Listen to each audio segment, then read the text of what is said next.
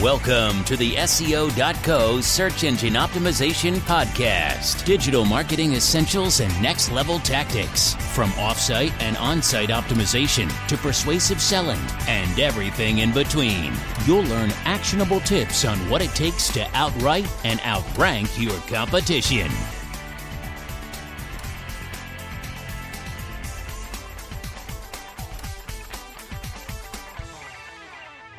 Welcome back to another episode of the SEO.co podcast. Today we're going to kick off a new series, What is a Link Exchange? And are link exchanges safe for SEO in 2021? If you're new to the world of link building or just haven't tried this particular practice yet, then this is a perfectly valid question that may come to mind. The short answer to the question is, a link exchange is an agreement between two sites to share and exchange links with each other for mutual benefit. We know that sounds pretty basic, so we'll dive into it a great deal more so that everything is clear.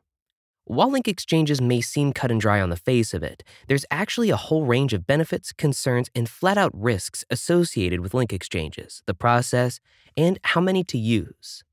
To help you understand much more about what link exchanges are, how they're used, the Google policies surrounding them, and the best practices when engaging in them, we've put together a guide to try and cover as much of it as possible to make sure you get the most out of your link exchanges without risking the ranking, popularity, or trustworthiness of your practice.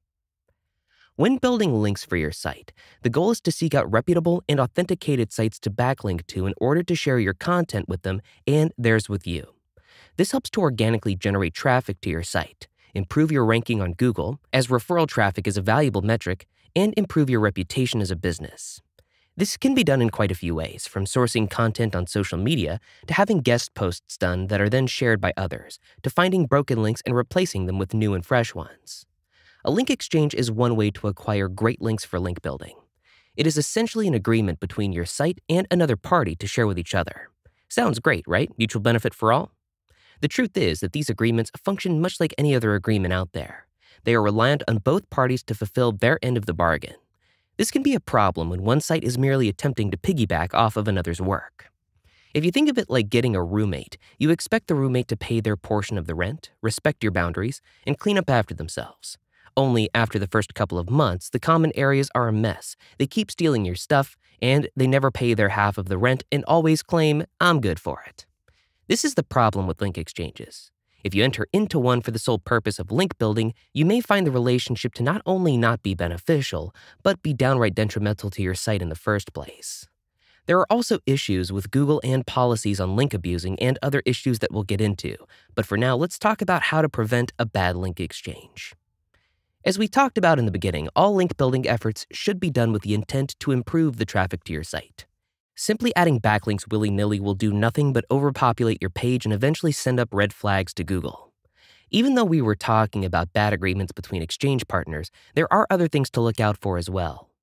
There are millions of sites on the web, and forming a link exchange with lots of them would likely be as simple as contacting the domain admin and asking, but that doesn't mean that's what you should do.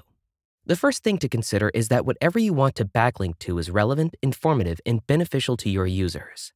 Linking to a list of your favorite restaurants in Denver isn't going to help your business when you sell boating accessories.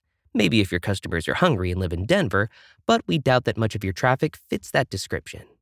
Instead, focus on relevancy first. There are many ways to do this. Using indexes, RSS feeds, social media, Q&A forms, and other spaces to find information and links that are relevant to your business will help you with getting the link building part of the process rolling. Once you have loads of relevant links, use a content management system to get and keep it all organized. Having subdividers that specify content niche and other factors can help as well. You'll want to keep this list updated as you go along because link building is an ongoing process. Out of all the hundreds or even thousands of links, your next big goal is to determine which ones are the most relevant and the most reputable. Being off on either of these factors means a link that is no good to you or your business. The purpose of link building is to share your content and link to other content that has a reputation for being high quality, useful, and factual content that helps with user engagement. Linking to irrelevant content is bad, but linking to low-quality content that can't be trusted, no matter how relevant, is even worse. Once you've narrowed down your list even further by doing this, you now have a list of viable link exchange candidates. Highly respectable sites that produce great content are the ideal exchange candidates. There are no guarantees in life, but it's easier to trust someone with a good reputation who has things together than one who doesn't and is known for not being on the up and up. We've talked about how to avoid a bad link exchange, but that leaves us what to look for in a good link exchange. Just like we talked about, the first things to consider are reputation and trustworthiness.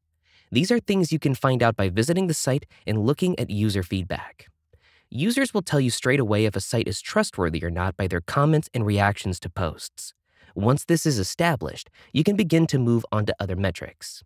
Site rating and traffic are next on the list of considerations. You want to partner with a site that has a similar rating to yours and has similar traffic expectations. If these numbers are close or slightly greater, then you can accurately predict how much traffic to expect to get from the link exchange. Exchanging with a site that has a lower authority rating, site rank, or poor traffic will not benefit you as much as they. None of these numbers are set in stone, mind you, but it gives you a baseline metric to go off when experimenting with link exchanges and trying to build outbound links. The next thing to look at before entering into a link exchange is what they're offering you. This includes the placement of your links, how many, and whether they have good content quality when you land on their site. Authoritative and trustworthy doesn't always mean that everything is high quality or that where your links will go will be as high quality. You may also want to consider whether they advertise link exchanges. This can be a difficult thing to get a read on. Some sites may advertise link exchanges due to their high volume of traffic and high-quality content. Others, though, may be advertising in an attempt to shirk the responsibility of their site off onto others. Be cautious if a site advertises link exchanges a little too heavily. Another indicator of exchange success is the number of outbound links a site has and whether or not those links are to trusted and authoritative sites. If they're employing dozens of links to other sites and many of them are of poor or average quality, then it may be a good idea to steer clear, no matter how promising the partnership sounds. Your ideal partner will feature your link in a good spot, where it will likely be seen on a high-quality page that gets good traffic.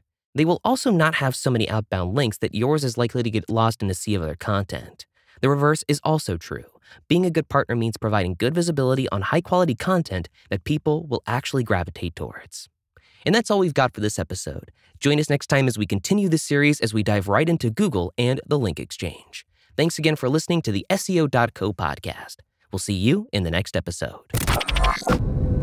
Thank you for joining us on the SEO.co podcast. We appreciate your time. Be sure to rate, review, and subscribe to the show and visit SEO.co for more resources based on today's topic, as well as access to more podcast episodes to help you improve your site's long-term SEO success.